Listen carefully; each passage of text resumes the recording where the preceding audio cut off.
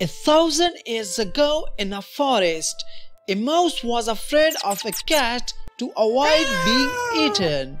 Seeing this, a magician felt sorry for the mouse and turned it into a cat so it wouldn't be eaten.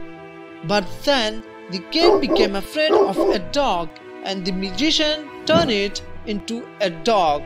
After that, the dog became afraid of a lion and the magician turned it into a lion.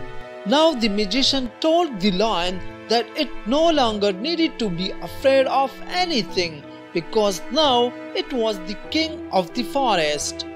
However, after a few days, the lion came back to the magician because it was afraid of hunter. The magician got angry and turned the lion back into a mouse and said that he could turn it into whatever it wanted, but the fear inside it would never go away because it was part of its nature.